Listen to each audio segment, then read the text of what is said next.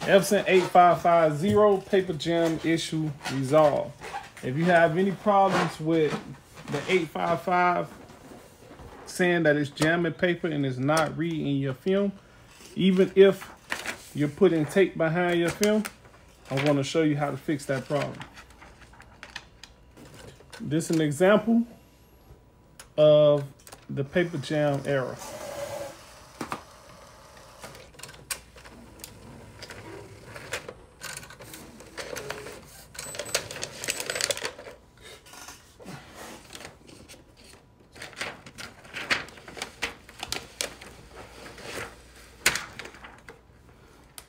All right, now I'm going to show you how to fix this problem. First thing you need to do is get your print head to move. So you want to go to maintenance, then you want to go to print head cleaning, and then you want to put start. As soon as your print head start to move, you want to unplug your machine.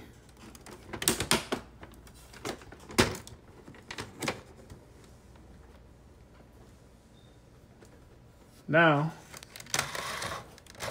what we're going to do is we're going to get a screwdriver, Phillips screwdriver. You're going to remove these two screws. I already removed one, so you're going to remove the other one.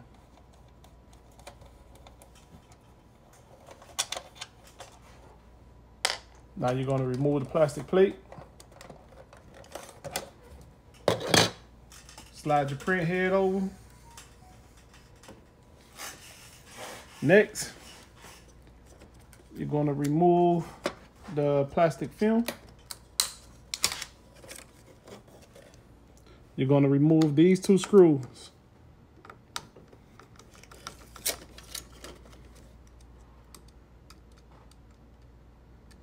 Make sure you get a screwdriver that has a magnet on it. Works better. Put your screws to the side. Next, you're going to lift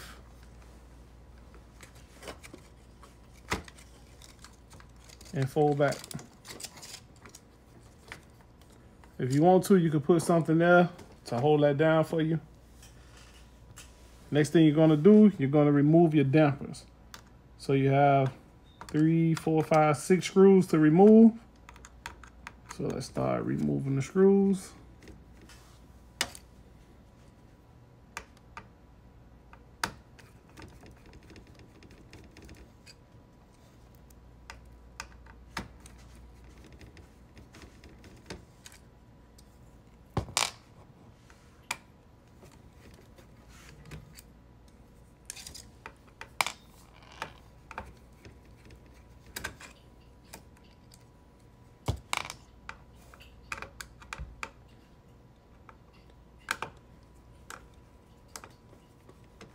And to fix this problem, you don't have to remove the sides or anything like this. None of this. It's just this right here. All right, once you remove all the screws, next you're going to take this piece here and you're going to push it back. Push it back. Take your screwdriver and push it back. Push back all of them. Next, if you have ink in it already, you want to get you a paper towel. And then you want to start lifting your ink.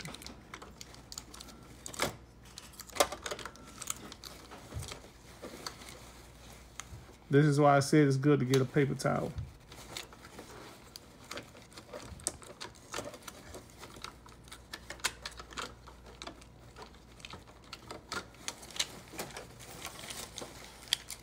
Now you can put that part to the side. And next, here's one of the problems right here. Now I need to get another piece of paper towel. Now you may have a little ink flooded inside, so you're going to take the paper towel and you're going to clean that ink out.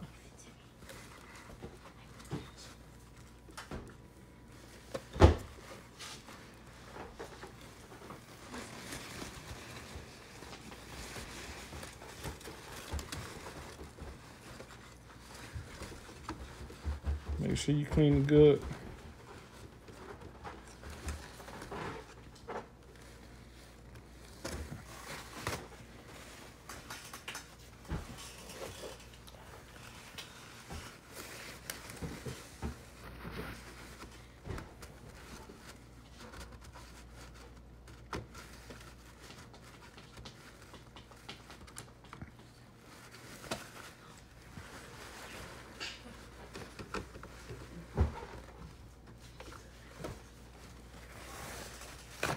Okay, just a little bit more.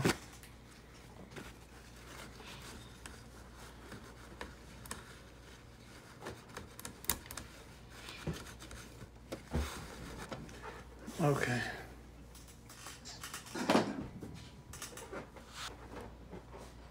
Next thing you're gonna do, you have to remove 4 screws.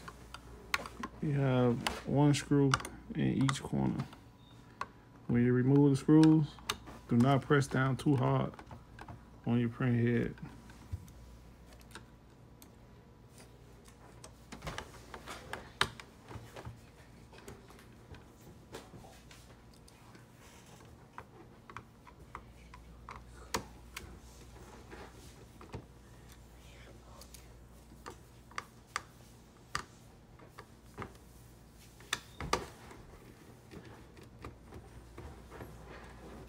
Okay. Set the screws to the side. Next thing we have to do is we have to grab the print head and lift straight up. Once you lift it straight up, turn it to the right and just pull the cord. Be gentle with it.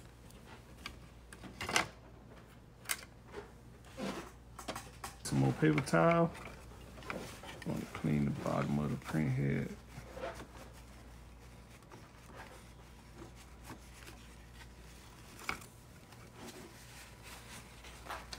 You don't need to use any solution, just paper towel.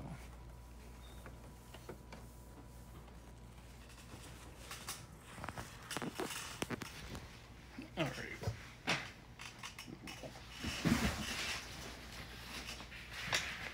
Next, I want you to take the wire, take the paper towel, and just give it a gentle wipe.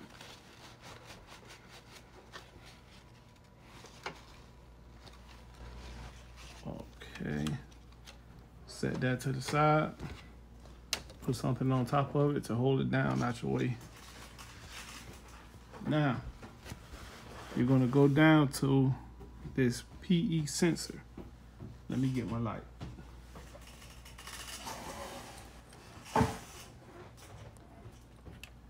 This is your PE sensor. Now it's held down by 1 screw. You're gonna remove that screw, but be careful. Be gentle.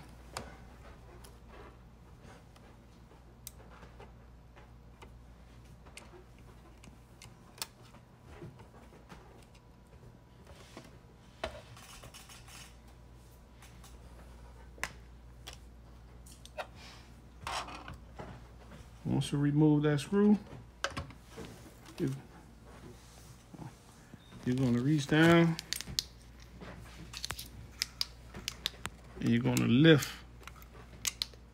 this plastic, well, metal piece out. I'm going to take your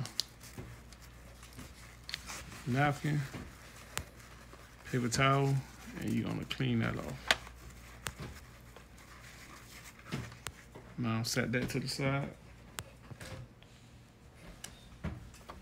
Take the wire and lift the PE sensor out. Now you're gonna wipe your PE sensor good with your napkin. Then you want to pull it from the wire.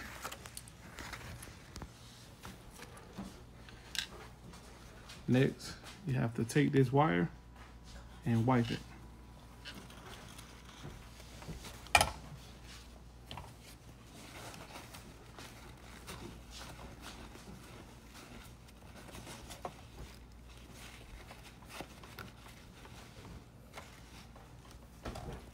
Okay. Take your napkin and your screwdriver. Reach down and give it a little clean in the holding spot of the PE sensor.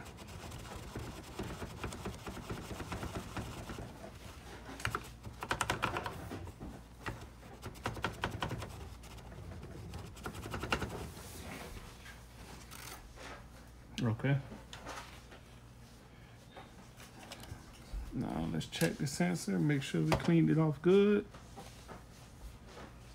Let's give it a little clean again.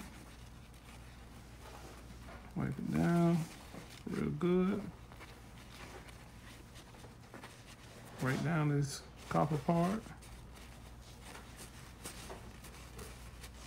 Again, all you need is a paper towel.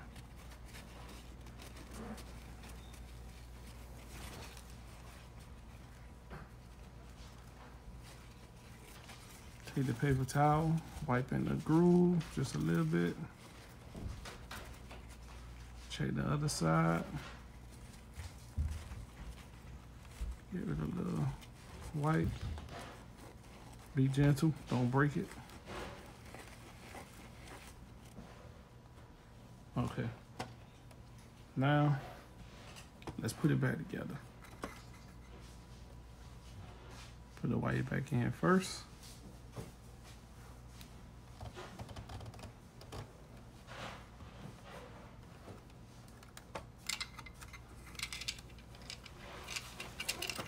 Get your metal rod. You want to sit that down in there first. Adjust it down to sit in the hole. Now we're going to put the PE sensor right on top of it.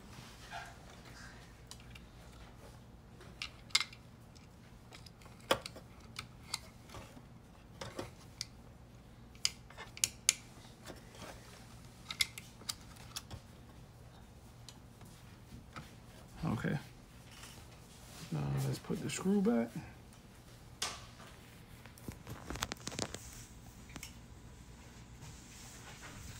That's why I say it's good to have a screwdriver with a magnet on it.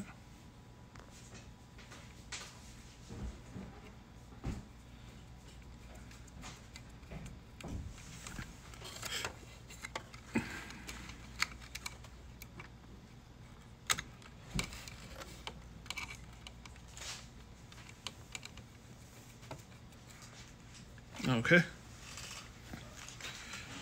Now, let's put the wire back for the print head. The blue part should be facing the top of the print head. So let's get that back in there.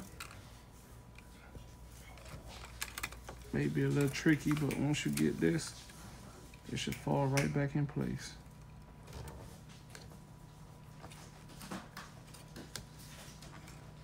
Okay, make sure you push it in tight. Now, slide the print head down, back into place. Now, we're gonna put the 4 screws back in.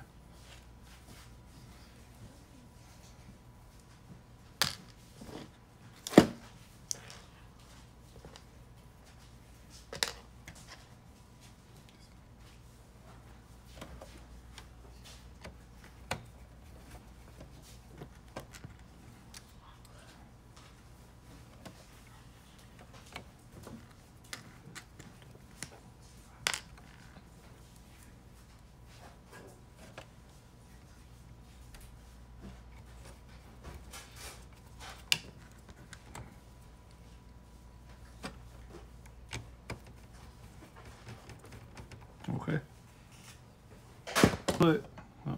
Next we're going to put the print heads, the dampers, back into the print head. All right, once you get them back on, these back clamps, you have to take them and you have to slide them forward to lock the dampers down in place. Push the damper down And you have to wiggle the clamps forward.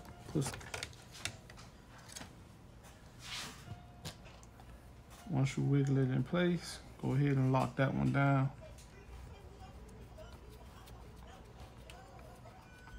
And now go ahead and do another one. Push it forward, lock it down.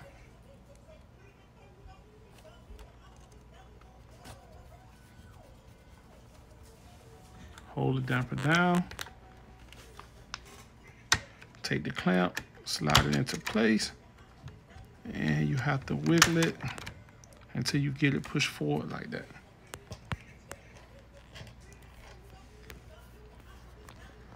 Then you take your screw, lock it down. And you do it for all of them.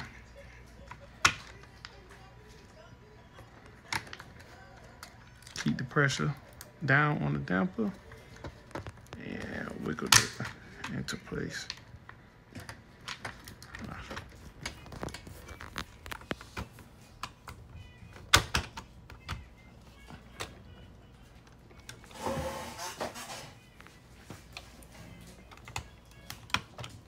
Okay.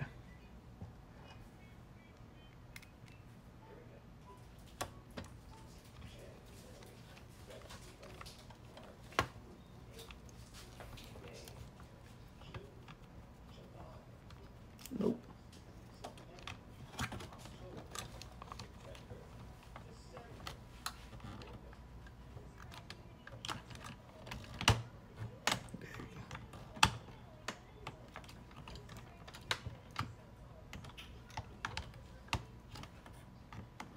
Okay.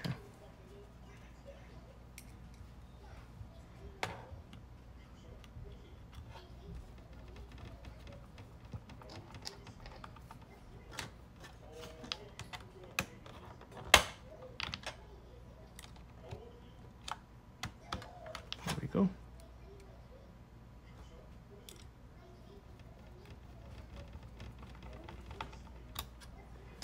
And we have one more. Slide it forward. Put your screw in.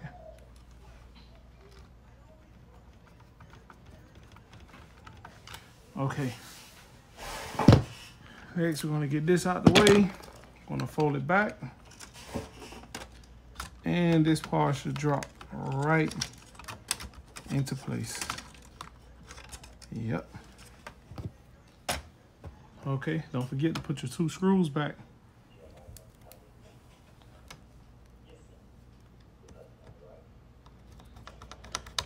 Tighten it down, but not too tight. You don't want to break the plastic.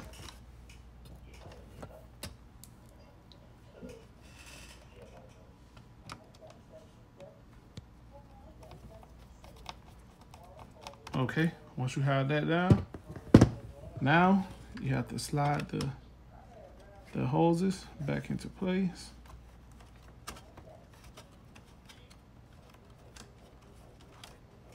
Okay. Once we get that, we're gonna take the plastic and you have to put it back on. These 2 clamps have to go under here. So what you're gonna do, grab the plastic from the front, hold it right here in the back, and you're just gonna pull and push. Then slide it back under. Once it's back under, you pull it. Now you take the front part, slide it back under. Okay. Now get you a sharp tool, or if you have nails, just take this piece and slide it back under here.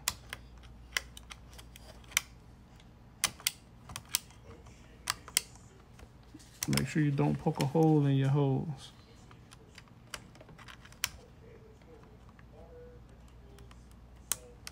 Okay, there we go. Now, slide your print head over. Make sure you don't hear anything. We're gonna take the plastic clamp and we're gonna put it back on. And we're gonna put the 2 screws back in.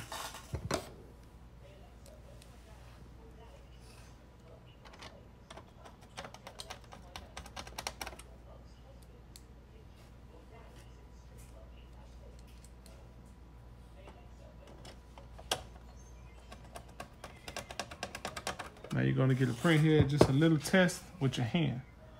You're gonna slide it over, make sure it's not scrubbing anything. Slide it back to the right. Okay, we're good. Now let's plug it back in.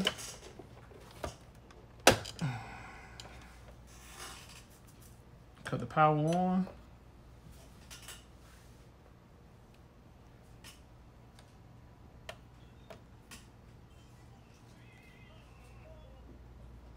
Once you're done putting everything back together, you're gonna go ahead and press dismiss. You're gonna press back. Next, we're gonna do a power head cleaning. Now, for the ink waste tank, it's good when you're doing these power head cleanings if you have an ink chip resetter. I get this ink chip resetter from off of Amazon, and it works, and that 100% works. Now, what you're gonna do now, you're gonna go to maintenance. Then you're gonna do a power cleaner. You're gonna hit OK. And it says not enough ink remaining to perform this. You're gonna hit OK. Proceed. Proceed. You're gonna select all your colors. Select the colors you would like to fill. You're gonna hit proceed. OK. OK. Now, for the power cleaner, you're gonna go up, you're gonna hit confirm. Okay, then you're gonna confirm again. And you're gonna confirm one more time. Next, you have to hold the OK button for 5 seconds. Now, the reason we're doing this, before we even try to print, we're gonna go ahead and refill all of the dampers. So we're gonna go ahead and let this do the print head cleaning, and then we'll try to print when we're done.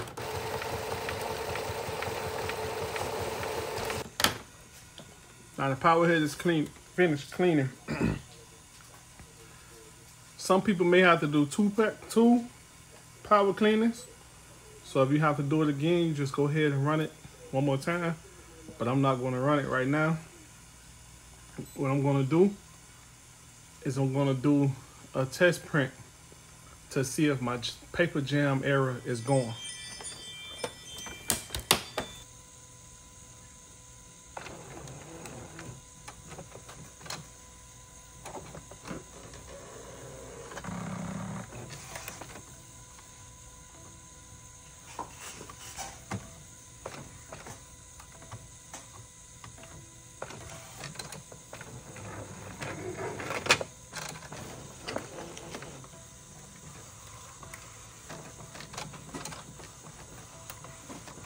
There it is, paper jam issue resolved. Now you can get back to your prints and making money.